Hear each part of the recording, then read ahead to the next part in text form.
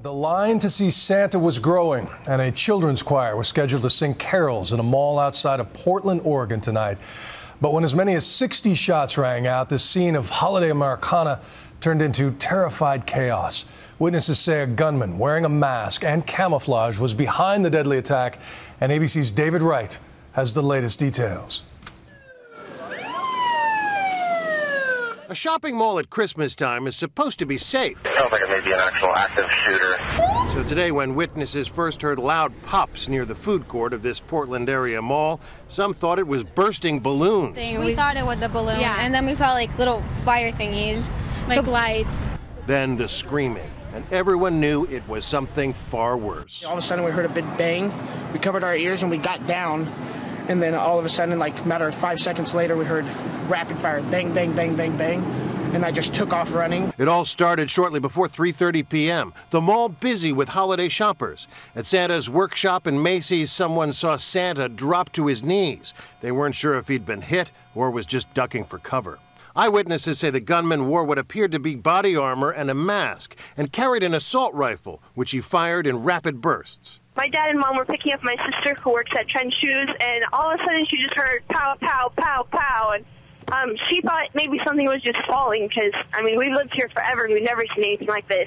Hundreds of mall workers and shoppers raced for the exits. Others, trapped inside stores, tweeted photos and updates, including this picture from inside a locked store. Another showed broken glass in the immediate aftermath.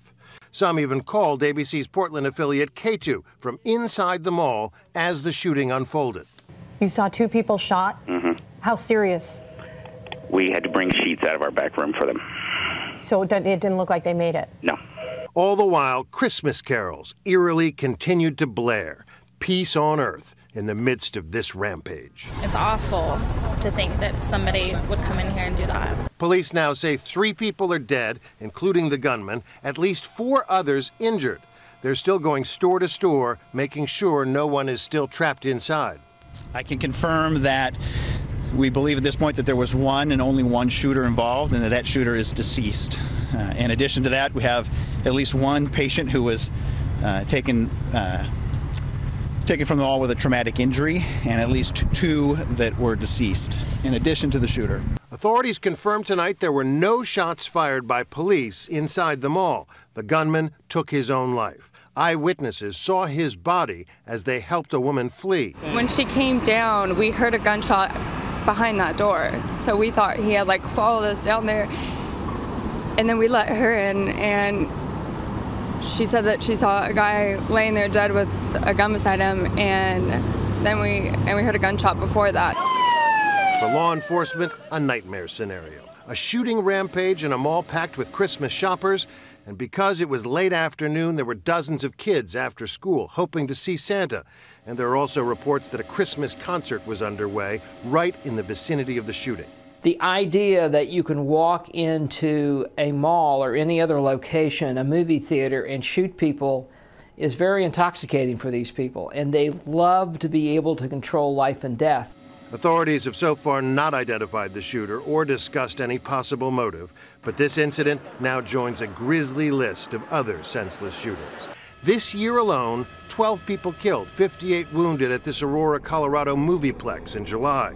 6 people killed at this Wisconsin Sikh temple in August. Now, add to that this shopping mall. I believe people are going to be a little maybe more reticent to go to a mall just because of the openness of those type of facilities. There'll be a lot of questions about the security at the mall, how you get in and out of the mall. This latest incident is likely to lead to heightened security measures at shopping centers across the country just in time for Christmas. I'm David Wright for Nightline in Los Angeles. And another bit of breaking news tonight. After a number of unsuccessful attempts, the United States has confirmed that North Korea has successfully launched a long-range rocket this evening, while the hermit dictatorship claims the launch of a weather satellite was their only motivation. Both the U.S. and the UN have voiced concern that such a rocket could potentially carry a warhead as far away as Los Angeles.